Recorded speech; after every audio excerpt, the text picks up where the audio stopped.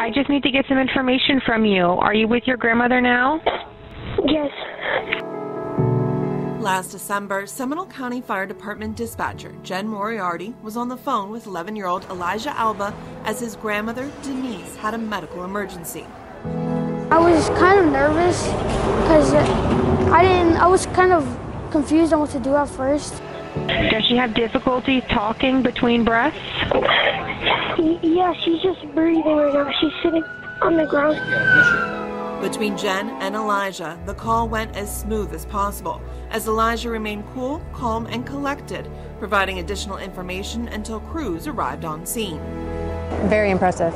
Most adults don't even do that. The two meeting for the first time at Station 25 in honor of National Telecommunicators Week. Elijah honored for his smooth response. There's your real honorary firefighter badge. Jen for the work she does every day, answering the calls of the community in the dispatch center. I know you're scared. We call our dispatchers our first responders. We affectionately call them here our 5th Battalion. We know this job is demanding, it's difficult.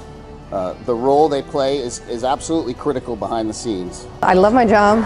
I love what I do. I love coming to work every day. I love answering the phone calls. I like talking to the units over the radios. I love everything about it. I love being able to help people.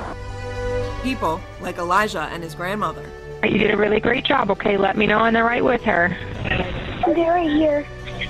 Hung in there like a champ. You know, if it wasn't for him, I probably couldn't have spoke to them because I couldn't breathe. So, you know, thank God he was there. I wasn't babysitting him, he was babysitting me.